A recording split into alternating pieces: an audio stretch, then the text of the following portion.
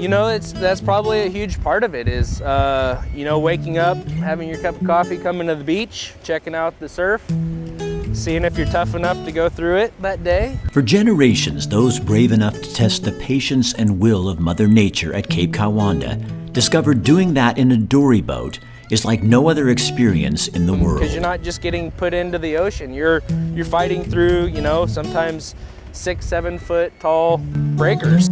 As I've watched you two grow. Zach Best's sons are fifth-generation Oregon fishermen. Giving you your say, that's always been the catch of my day. A dory boat at Pacific City has been part of the family legacy. Mainly, this is the, you know, top 2 spots for dory fishing. Cape Kiwanda, a mass of sandstone that blocks the wind, the water, and seems to know how to protect the fishermen that dare to launch their boats in her shadow.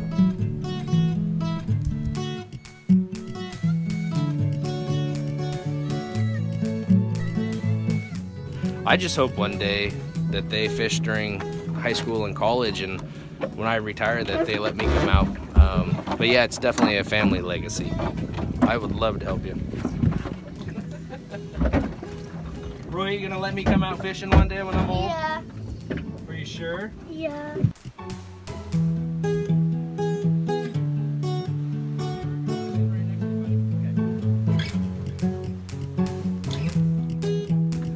There's a lot of guys out here, but it's so sparse and you're to yourself, so it's quite special.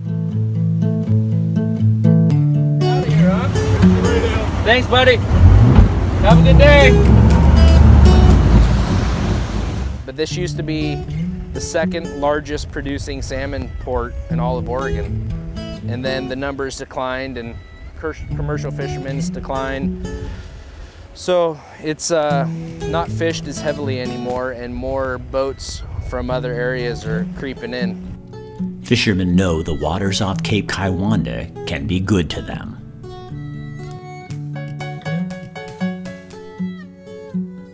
That's what's so special about Pacific City. Tuna come in closer, halibut come in closer. I don't know what it is about this port, but it's a really, really special place.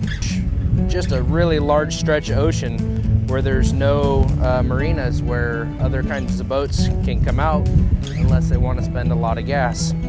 So the dory fleet kind of has their own stretch of the ocean where it's mostly just wood boats. The dory fisherman is a special breed. You have to be to put up with the forces of nature and culture that sometimes seem to work against you. It shows how crafty they can be. To see something out in the ocean and then to build a special kind of boat to make it happen, those are some tough guys, and I think Oregon really fits that same trend where we are, you know, we just don't give up. Roy and Rusty are not afraid of the ocean. Sure, some of that may be in their blood, but fortitude is taught, learned, and encouraged. It doesn't come naturally. I own the boat. Hey, I'm driving that.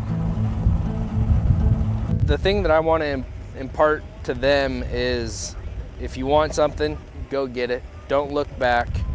And when the going gets tough, sometimes you have to stick it out and work through it. The commercial fishing is a really, really cool way to teach them how hard work can pay off. It's a hobby. It's trying to keep the heritage alive, fighting for what we believe in, but no, it's a really hard life to do it full time.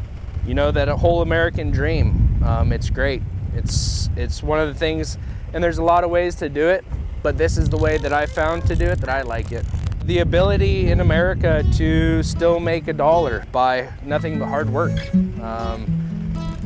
It's great to be a part of the dory fleet. We've always filled this boat with love and hope, reeling it in, catching our din, but you are the catch of my day.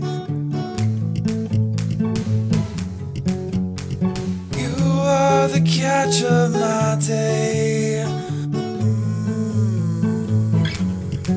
Yeah. catch of my